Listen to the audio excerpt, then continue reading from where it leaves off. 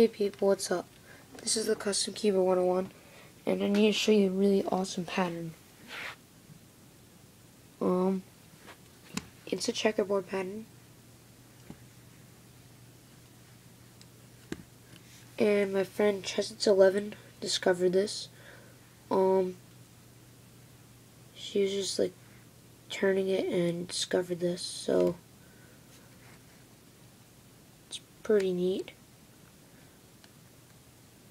To get this, when solving the yellow side, go in a counterclockwise rotation for all the edge pieces. So normally red goes here. Wait, no, not counterclockwise, clockwise. Red goes here, so bring that here. You go in a clockwise rotation, and then you solve it so that you have something like this going across the top layer. I think that's how you solve it. Well, get it to this really awesome checkerboard pattern.